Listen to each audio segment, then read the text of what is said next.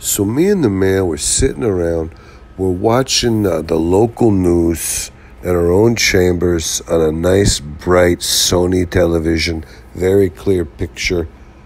And there's the newscasters discussing a Chick-fil-A firestorm between the Chick-fil-A and the black community over a tweet from their social media, whatever you would say, their social media, whatever you call, their tweet guy who would tweet out. Supposedly, he used a tweet in which he says, "Your community will be the first to know if we make spicy chicken nuggets, Don." And I didn't really understand, what he meant by your community. I wasn't even really trying to nitpick it. I didn't even really care. I wasn't paying that close of attention. But the man, he started to say, he looks at me and says, "Hey, what do you mean your community?" Obviously, what he means is the black community.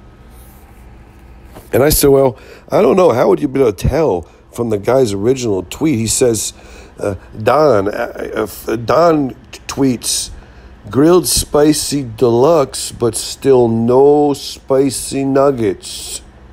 So how would you think that made him a black guy? As a dog, I was wondering.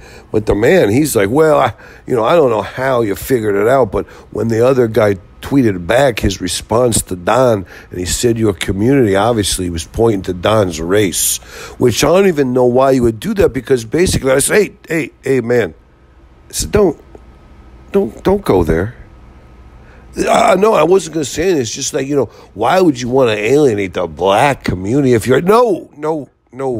Listen here now. I'm just the idiotic, stupid dog.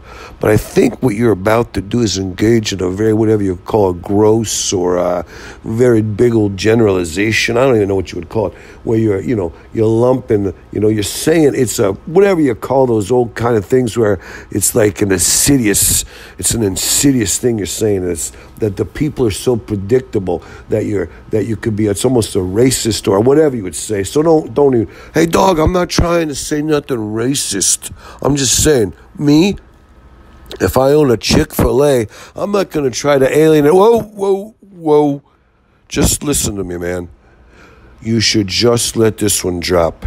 You are about to just infer a generalization that was typically a stereotype from older, more heinously racist days. Today we have a mild racism. Back then they had a very violent and deadly racism, and you're hearkening back to those old days. I don't think so, dog. I'm just saying, if I owned a chicken shack, I wouldn't want to alienate, excuse me. I'm going to end this conversation right now, because the thing you're wanting to point out is something that's universal. We all love chicken. We all love chicken.